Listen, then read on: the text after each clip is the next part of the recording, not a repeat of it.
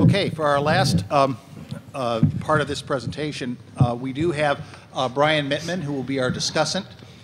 Brian is director of the Veterans Affairs Center for Implementation Practice and Research Support, and is a senior social scientist at the Veterans Administration, UCLA, and RAND Center for the study of healthcare provider behavior. His research interests include implementation science, healthcare quality improvement, and healthcare management, and he received his PhD in organizational behavior from Stanford University's Graduate School of Business. Despite VA's encrypted USB drives that often cause problems, I managed to get the slides up. So a couple disclosures. First of all, thanks to Paul Cleary for helping me transfer the slides. There was a bit of disagreement or difference of opinion between some of the folks at NCI and Marty as to when his paper would be finished. I chose to listen to those who told me it would be finished before the conference. It wasn't until yesterday that I finally realized that I didn't have it and I should find out.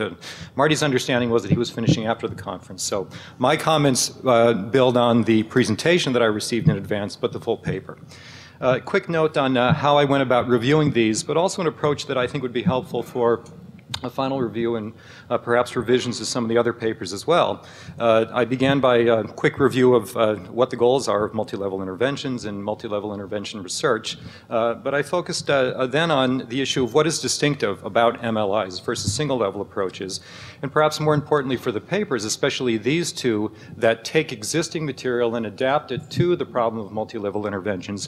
What is it that's distinctive about the world of multi-level interventions, both in terms of intervening as well as implementing and spreading those interventions and conducting research to understand multi-level interventions. So to me that's the key question, and therefore the fourth point, which is, do these manuscripts help us in terms of our desire to design better multi-level interventions, to implement and spread them, and of course to understand their effectiveness. And as is the case with any good discussant or commentator, the focus is not on the compliments and pointing out the good things about the papers, but identifying the gaps and, as I would prefer to think about it, offering what I hope are helpful recommendations for strengthening. So beginning with the Charns paper in alphabetical order, measures and measurement. First question, what is distinctive about MLIs relative to measures and measurement? When we think about the endpoints of these interventions, is there anything different at the end of the causal chain in the multi-level world? Probably not. So everything that we learn and we can bring in from the field of measures and measurement in the single-level intervention world probably applies to us in multi-level interventions. Are there any differences when we look at each different level of the processes and the impacts? Possibly some differences. So there may be some need for adaptation and some new development. What about the issue of synergistic emergent patterns and phenomena, interaction effects and so on? There I think the answer is very clearly probably. There are many things that are likely to be different, and our approach to measuring and measures would need to be different. And finally, causal processes and mechanisms, especially cutting across levels. This is where things do get interesting, where we are likely to need significant amounts of new development. So this is just a way of thinking about the issues, and I hope in the paper providing some guidance to think about the problem of taking existing measures and measurement approaches and adapting them and bringing them into the multi-level world, and where we need to focus our efforts, and that is on the emergent kinds of processes and phenomena, and understanding how to measure those processes. So what are some of the other implications of these distinctions, the differences that we see in the multi-level interventions? Again, I would hope that the authors are able to provide guidance for researchers and evaluators to, as Marty indicated in one of the final slides, identify and develop a theory or a logic or program model, document very clearly the causal chain, and identify and adopt measurement approaches that would document that causal chain and allow us to understand how things play out.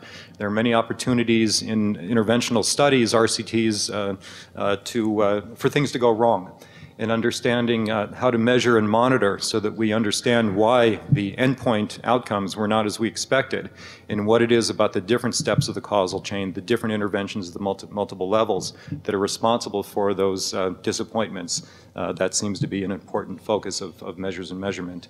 Locating and adapting existing measures and measurement approaches, measures that would allow us to measure the usual context, intermediate impacts, mediators and moderators, the causal chain, But also, perhaps most importantly in the paper, ideally there would be guidance in developing new measures and new measurement approaches, especially, as I said, for the emergent phenomena. To the extent that we don't know in advance what is likely to emerge, this is a bit of a challenge, but I think thinking through the problem and developing a measurement plan in a study that recognizes the possibility of unexpected phenomena, that ideally would be taken into account in the study design. And again, the paper would ideally provide guidance.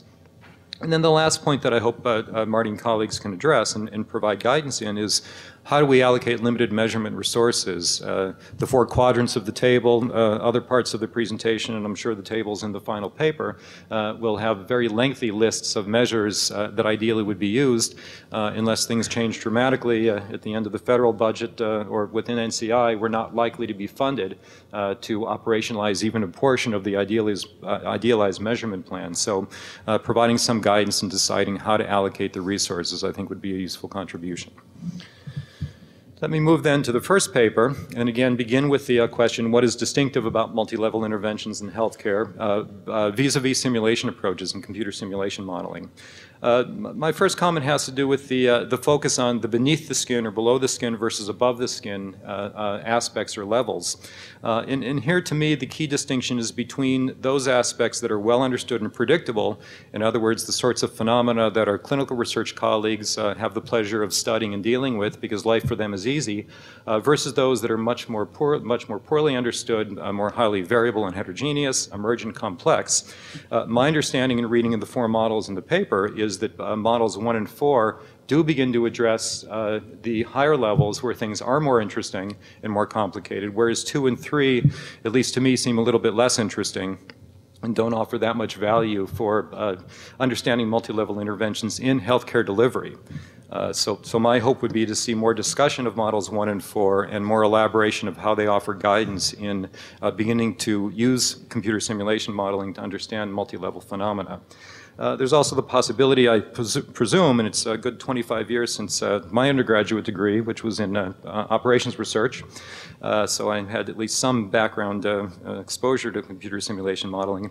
But the question is whether linked models and other approaches might be used when we are cutting across levels where we have some more predictable, where some of the simpler approaches are likely to be useful, and we're combining those with higher levels where things are more interesting, more variable, and more unpredictable, and that might offer a way forward. I would hope also that the revised version of the paper, or in future work, a follow-on paper perhaps, that the authors would provide guidance in addressing the standard concerns that we all have with simulation approaches, and this is addressed in the paper to some extent. First of all, where do we go for data to parameterize the models? Where do we go to find knowledge and insights into the causal processes and mechanisms that we are trying to model? I think providing more guidance and more assistance and a leg up or push forward to those who are interested in diving into simulation modeling so that you offer some guidance in answering the questions that you raised in the paper. And then on the issue of model validation, how do we convince our fellow researchers and grant reviewers, but also, as the authors indicate, patients, clinicians, and others, that these models are valid and that the predictions of the models can be trusted? I don't know to what extent ideas such as split sample strategies work in this field, where you would take half the sample and develop and parameterize the model, and then you test it against the second half of the sample and test the predictions. If the natural variation that we see in the ways that states have approached tobacco control using settlement money, if that offers some ability to develop a model on the basis of several states and then use it to predict what happened in other states and use that sort of retrospective approach for validating. But again, I think some additional guidance in the paper on the issue of validation would be helpful to those who hopefully will take up the call and begin to think about using simulation modeling in this field. And I would also hope that the authors could highlight some of the other advantages of simulation modeling. On the issue of model parameters and knowledge of causal processes, one of the nice things about being forced to develop a simulation model is it's not very easy to hand wave. You actually need to develop code and you need to specify explicitly certain aspects of the process that you're studying. that causes you to, or allows you to identify clear knowledge gaps, gaps in the available evidence and data, as well as gaps in our knowledge of causal processes. So this I would see as a major benefit and output of simulation modeling that ideally would be highlighted. And finally, on the issue of interactions and emergent patterns, as the authors indicate, simulation modeling does allow us in a much more feasible manner than empirical study to begin to explore the emergent patterns, the synergies, the interactions. The next step in the process, ideally, would be to seek empirical evidence of those predictive phenomena and, again, show the value of simulation modeling. And this, too, is an area where I think simulation offers a value and where the authors point out that value, but I think could be highlighted and strengthened in the paper as a way of further showing the value and the many positive aspects of this paper. So one final slide and a couple of very minor suggestions to the authors. Each of the four models has a very brief paragraph that's entitled, "How can the model be extended?"